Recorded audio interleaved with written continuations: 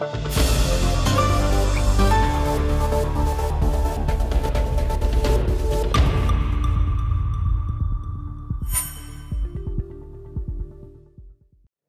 recognition is the official news online for Eurosatory 2024, and during 5 days, follow us to see the latest news and the latest videos.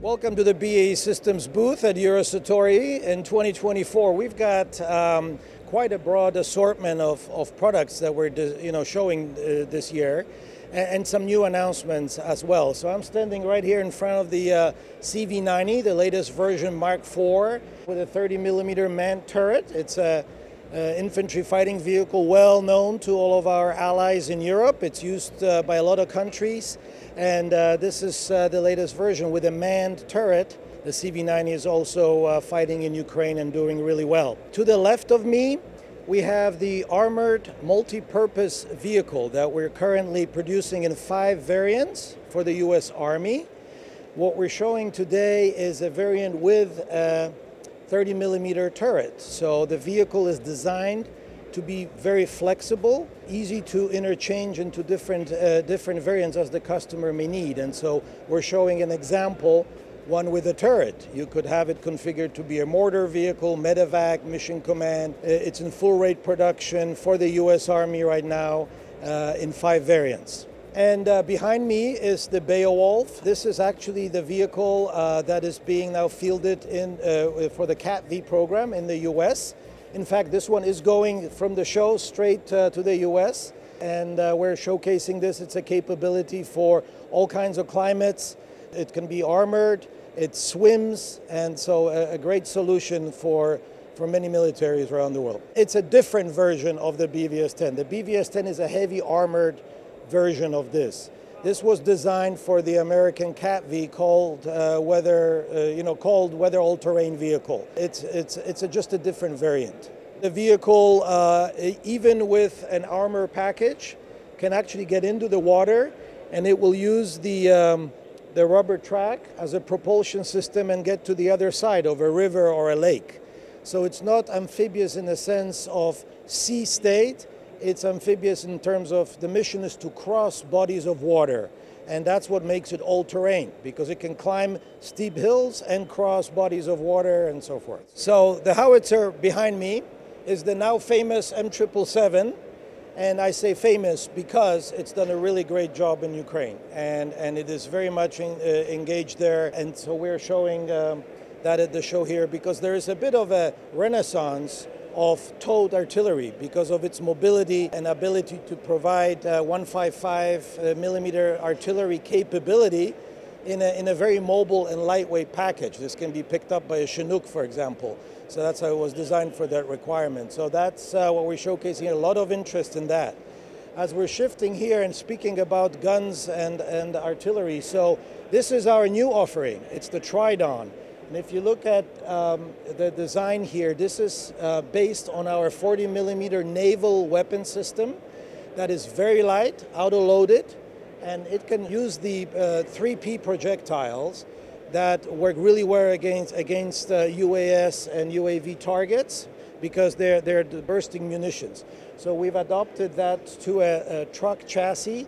It can be lowered, it could be left as a stationary thing, or it could be moving with a truck. So that's a new offering, and we're very excited about this. It's a huge need right now.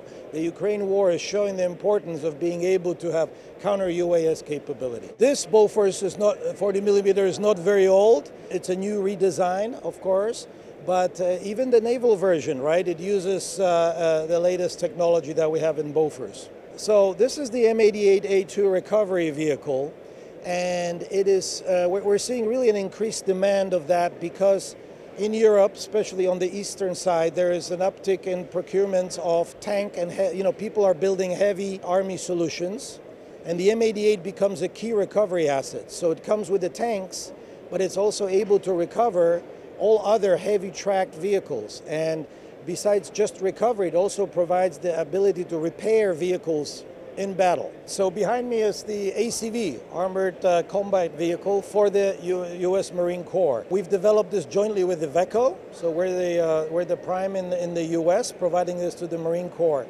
It has full ship-to-shore capability, it's heavily armored, and it can survive Sea Stage 3. This is a true amphibious solution, not just crossing bodies of water, but actually ship-to-shore operations. And then, of course, when it comes out on land, it's wheeled and just as nimble on the ground, fast and able to really engage in the mission. So quite versatile. What we're showing here is a variant that is being developed with a 30mm unmanned turret. So the variants we're producing for the Marine Corps don't have this solution yet, but this is something that's being evaluated by the Marine Corps, the capability of having a 30mm turret. So we at BAE Systems obviously are systems integrators of different platforms. We work with the customer to understand what is needed and then work with our supply chain and partners to help create those solutions for the US market, but also for international markets.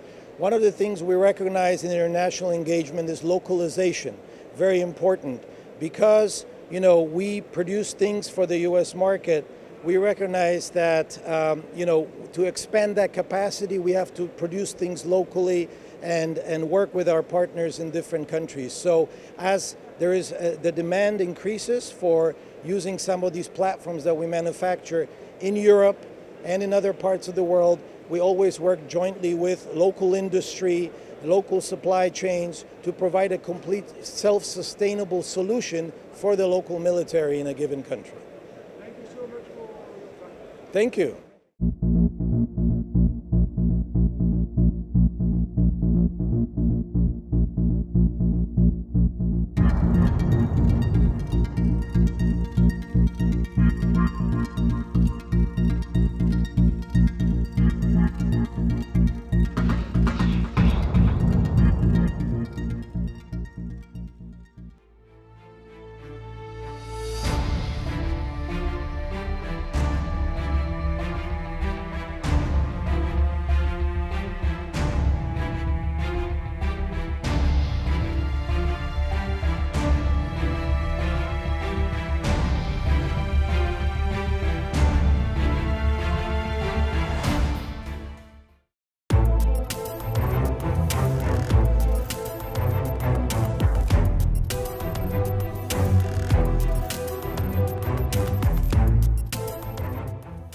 Good afternoon, exactly, and welcome on our booth.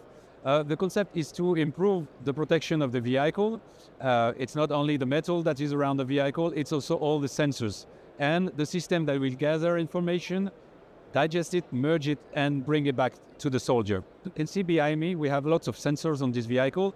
The main ones is the laser warning system that also works with the gunshot detector. Those two systems will warn the team of different threats. They will classify it, they will propose a solution, a reaction. When you have the telemetry, you don't react the same way as when you have a missile or a laser designator or things like that. And all the reactions are pre-programmed in the system, and the system will propose to the crew the right reaction. This VAB in this configuration is not a pure anti-tank vehicle. It's a vehicle with an anti-tank capacity, but inside the vehicle, you still have other missiles for soldiers on foot to make the classical anti-tank mission. It's mainly if you have an opportunity to shoot a very interesting target, you can do it. Because with the .5 caliber, you're quite limited. As I told you, there are quite numerous sensors and effectors on the vehicle. You can see the laser warning system from SAB. You have the cameras from Bertin Technology, and there are the smoke grenades from Lacroix, which are part of the Pronoia project driven by the DGA. It's very important.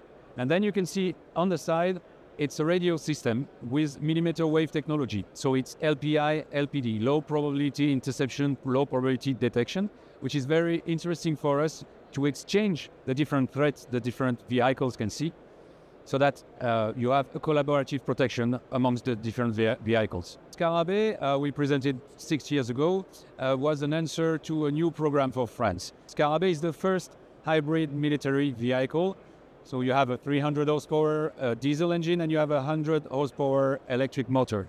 So today we're still using it to try to improve the strategy regarding this, see how the battery behaves under high temperature, low temperature, how many kilometers we can drive only on electric, what is the best strategy for filling the batteries. So it's a test bench for batteries, but it's not only for this, it's also for robotics.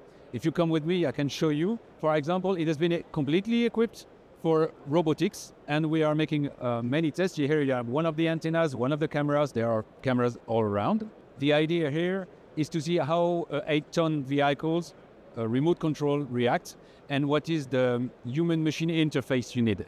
And this is something very important because when you drive a vehicle, you drive it with your feelings, you have sensations. Weapon system, here you have, we have used our Hornet T1 remote control weapon system, and we are trying to transform it to make a protection against drones. Drones is very high threat actually.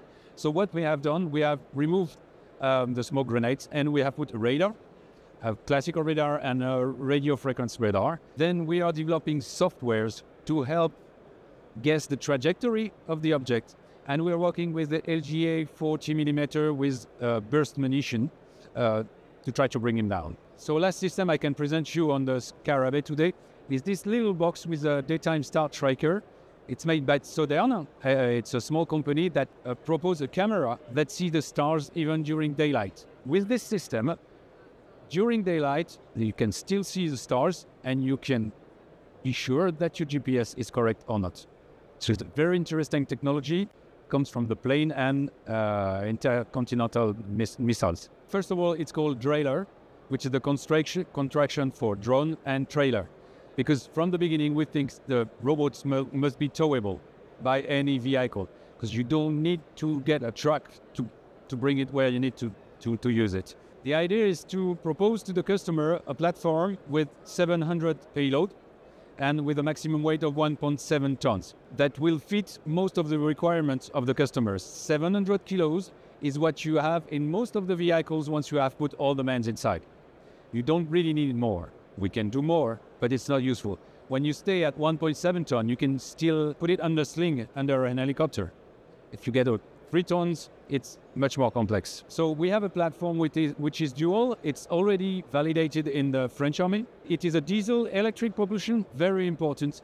So you can run for about 100 kilometers on electric and 100 kilometers on diesel. We have presented here with RCW S.50, like if it was working with an infantry company. I want you to imagine whatever you want on it, because you can put 700 kilos here. There is a reinforced structure just under, so you can put whatever you want. An arm, electronic warfare, whatever. What is interesting on this vehicle is that we have heavily modified the civilian basis with the 4-wheel drive and 4-wheel steering. So the vehicle can go as fast in front or rear mode. And it's also very helpful when you are towing your robots and you have to go reverse. So it's a great help.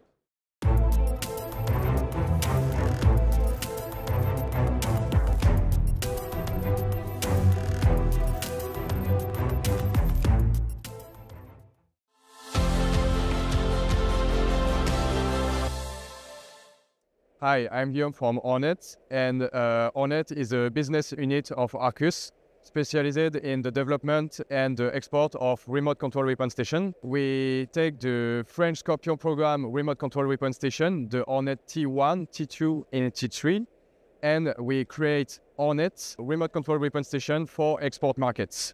This year at Eurosatory, we present the Hornet Stealth Protection. Hornet Stealth Protection is basically the same remote control weapon station of the French Army, but we developed the Hornet with Stealth Protection with a laser warning system and an acoustic detector. When you use your weapon, remote control weapon station, for example, an MBT rangefind your armored vehicle, the laser warning system will detect the rangefinder of the MBT and directly put the remote control weapon station in direction of the threats.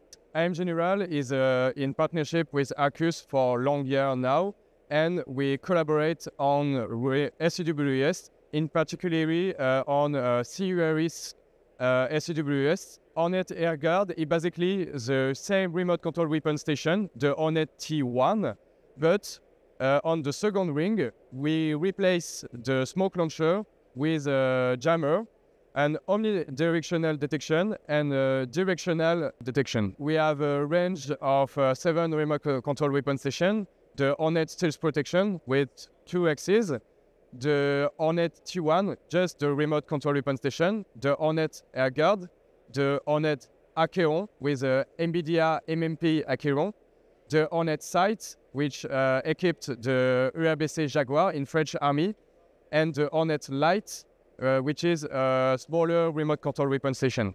The Hornet can be integrated on any vehicle, MBT or light vehicle. We integrate the Hornet on a French Scorpion program, but we also integrate Hornet on Arquus competitors' vehicle, like IM General. IM General is a competitor of Arquus and a partner for Arquus.